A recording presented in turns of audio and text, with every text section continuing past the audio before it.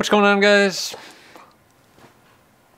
Hey everybody, Mr. Marklovitz here today, bringing you the final lesson of Unit 4, talking about sound editing and sound mixing. Now, there is no lab assignment to go along with this lesson, but there will be your final term project that I will assign after this, and understanding the importance of sound mixing and sound editing will help you in that final term project. Okay, so let's get into it. We have a couple definitions here on the board.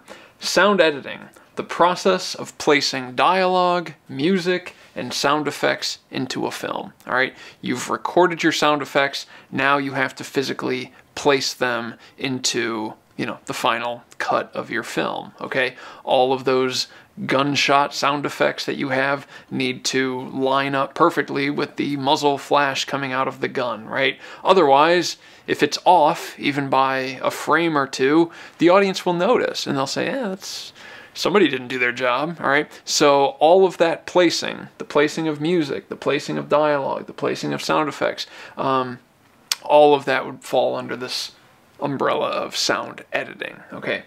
But you're not done yet, because now the real now the real fun starts. Sound mixing, the balancing of these sounds into a single soundscape. Okay, this is where I struggle. Okay, you've got your dialogue track, you've got your music track, you have your sound effects. Okay, now you have to decide how much attention do I want to give to each one of those, tracks. Okay, do I want my sound effects to be front and center? Do I want them to be the loudest thing that we hear? Or do I want them to be, a little quieter, a little more subtle? Do I want the music to be, the loudest thing that the audience hears? Or do I want the music sort of subtle in the background? Or do I want to start loud and then sort of fade it out? Whatever. Putting on different filters to make echo sounds or make it sound like your person is talking through the end of a telephone, whatever. This is all part of the sound mixing process, okay? Here's a fight scene from 2019's The King.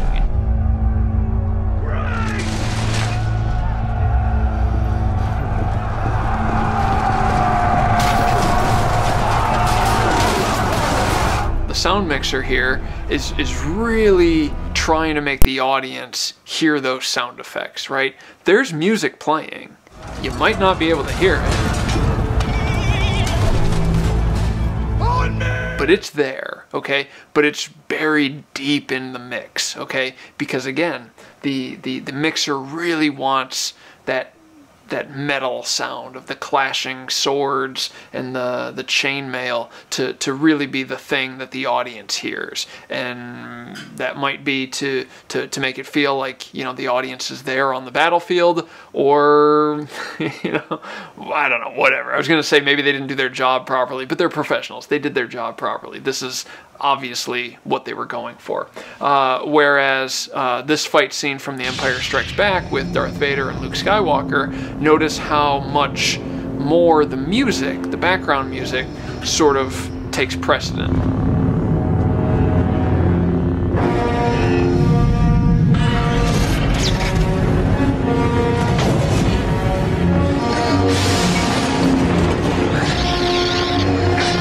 The sound effects are still there, but there's more of a balance between the sounds and the music, which we weren't really getting in The King. I'm not saying that one is better than the other, it's just different strokes for different folks, right?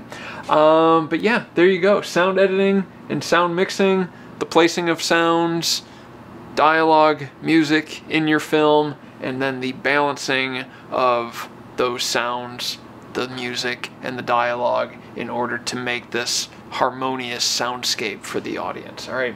A lot of you guys with your last lab assignment maybe ran into some problems with the balancing, right? It's an art, and it's difficult, and I've been doing it for many years, and I'm still far from good at it. Right?